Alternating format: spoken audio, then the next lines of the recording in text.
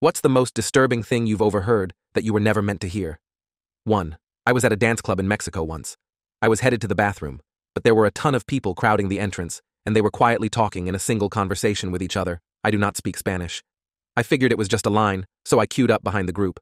Another local guy lined up behind me, and after a few minutes tapped me on the shoulder. He and I had the following conversation. He says, "Do you speak Spanish?" "Lo siento, no, English. These guys are planning on killing someone and are worried that you're listening to them. You should leave right now." So that was pretty scary. 2. I was traveling back home from a work trip last year, about an hour from boarding the plane. A woman on the seats behind me answered her phone and let out the saddest wail I've ever heard because the person on the other end told her that her son had died. It was extremely sad and weird to think that there were so many witnesses to probably one of the worst moments in her life. 3.